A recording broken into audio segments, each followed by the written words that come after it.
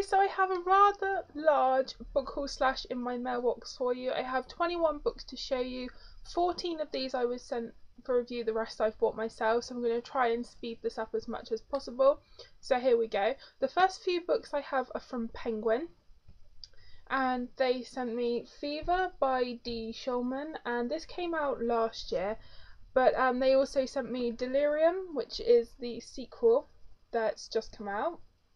And I have already read Fever by the time that this goes up, and I did enjoy it. A few issues, but you'll probably see that in a wrap-up video. But it's about a Roman gladiator and a modern schoolgirl somehow being connected by a mysterious virus.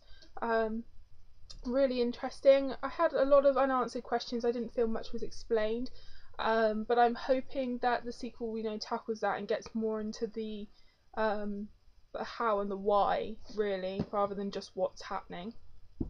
But yeah, then they also sent me Nowhere by John Robinson, and this is an arc. This comes out on the 4th of July, and this is being described as Think the Bourne Identity meets Time Raiders, and it's like a young adult conspiracy. So that looks like it could be really interesting. Then what I'm really excited about is Invisibility by Andrea Cremer and David Levithan. I've been seeing this one pop up a lot. I've not read Andrea Cremer's Nightshade series, but I know it's very popular. And I've only read The Lover's Dictionary by David Levithan and Dash and Lily's Book of Dares. Had issues with both, but this sounds really good. I love the cover.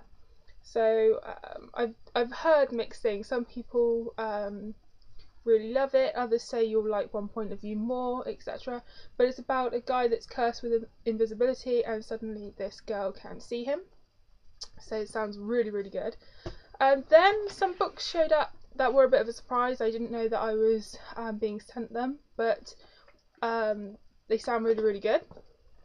And the first one is Dusk by Eve Edwards.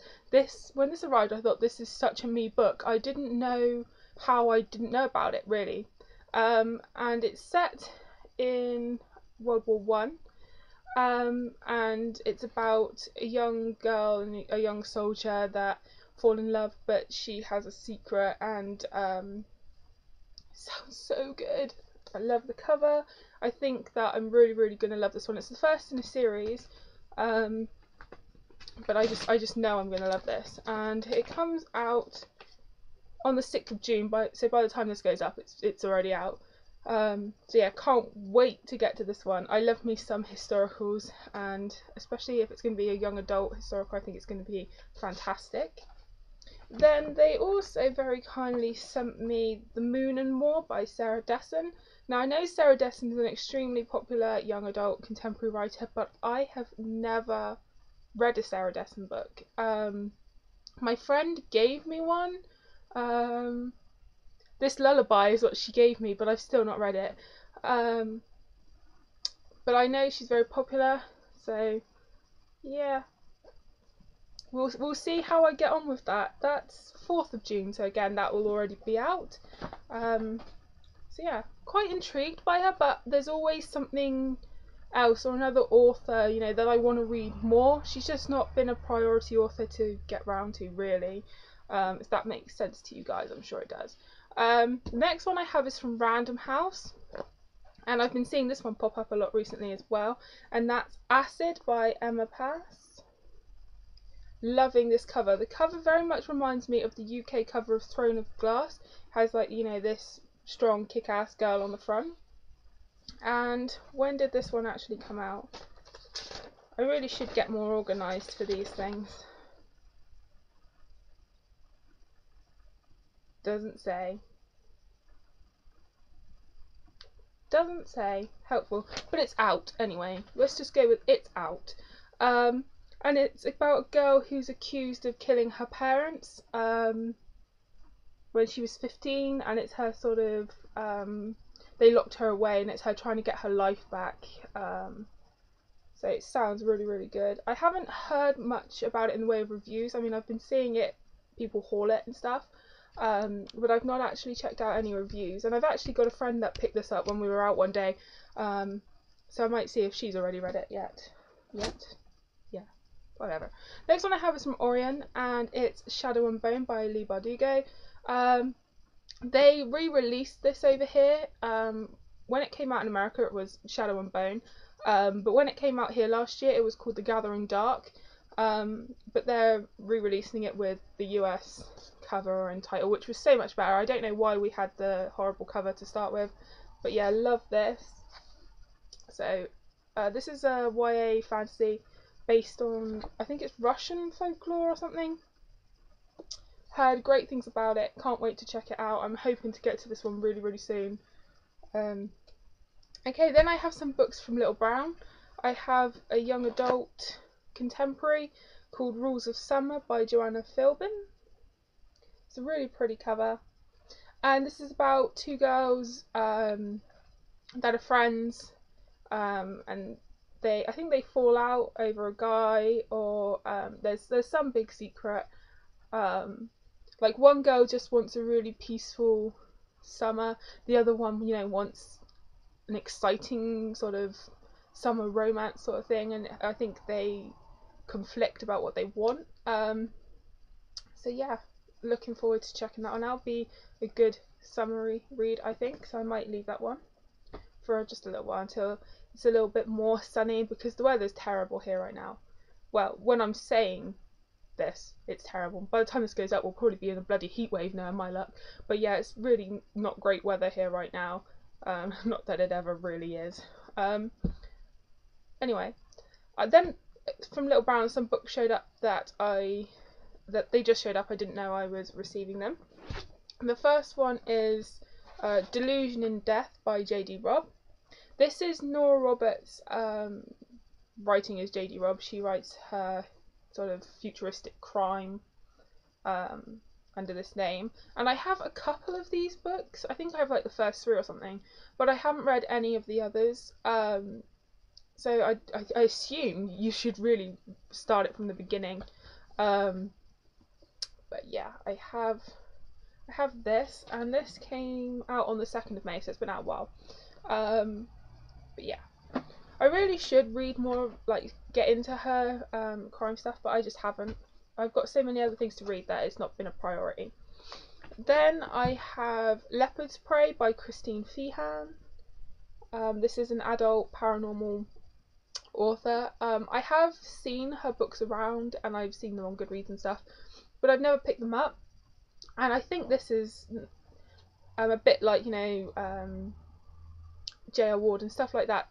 They're part of a series, but they focus on individual sort of characters each book. So I think this is book 3 or something. 5. I was close. So yeah, I haven't checked out any of the others, but it seems like it could be quite interesting. I'll probably look into whether I can read it by itself before I obviously start it. And then one that showed up that I love the cover to, and that's The Juliet Society by Sasha Grey.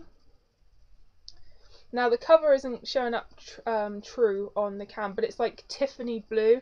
It is really stunning, and I started to look up what it was about, and Sasha Grey was actually a porn star, and she's written not like a biography, but it's fiction, but it's a little on the raunchy side, shall we say.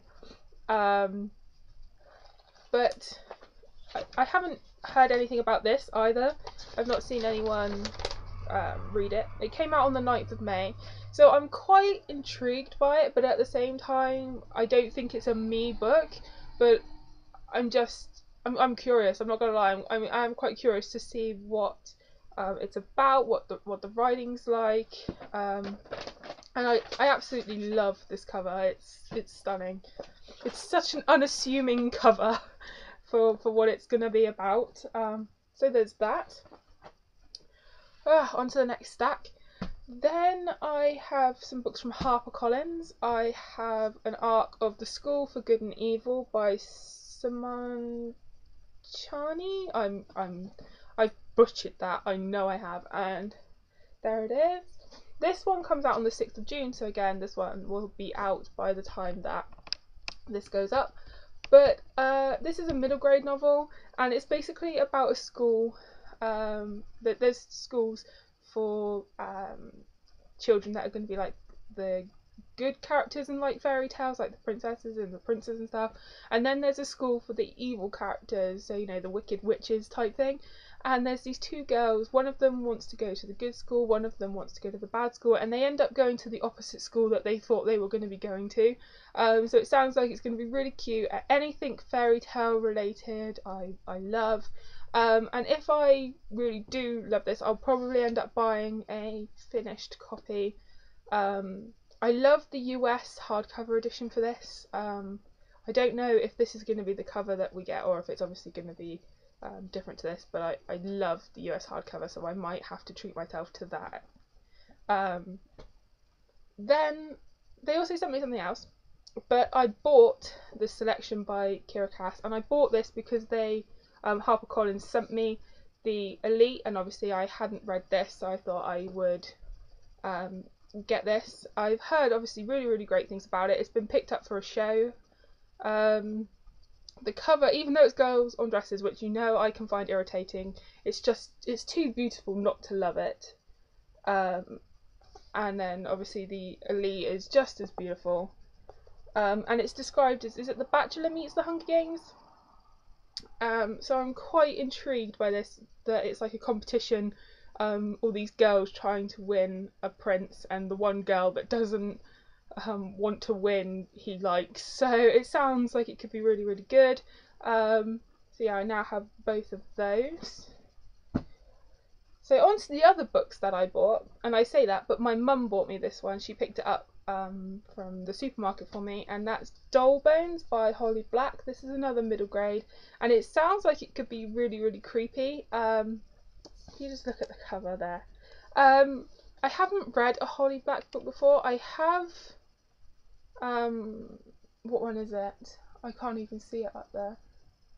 Like Tithe, which I think is part of her fairy tale retelling series. I have the first and the third book in that, but I haven't read it yet, and I haven't read her Curse Worker series, but I've heard good things about Holly Black. I haven't even read the Spiderwick Chronicles, which I know is like a sin.